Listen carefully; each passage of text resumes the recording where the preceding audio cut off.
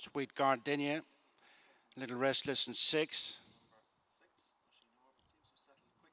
They're off in the 99th running of the Tattersalls Irish 1,000 guineas over 1 mile, and as they head for the elbow, prominent is No Speak Alexander with the trial winner close up in the purple and white colours, Joan Of Arc.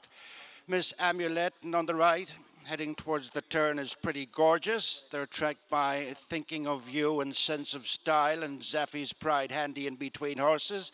And just behind them, the English challenger, Fev Rovers, they straighten inside the 6. No Speak Alexander just leads Joan of Arc, Thinking of You, Zaffy's Pride, Sense of Style, Fev Rover, Fantasy Lady, Miss Amulet, and Pretty Gorgeous is on the outside, being followed by Bellamage as they race inside the 5. Empress Josephine is next, and they're tracked by Friendly, Sweet Gardenia last but one, and Seaget the back markers. They come towards the halfway stage. They're very tightly boxed up. No Speak Alexander disputing the lead with Joan of Arc. Zaffy's Pride, Pretty Gorgeous. The returning fillies mile winner is making a forward move into 4th, and then Thinking of You and Sense of Style. Fantasy Lady, Fev Rovers driven, then Empress Josephine and Friendly. Bellamage, Miss Amulet is dropped away, and then Seaget and Sweet Gardenia.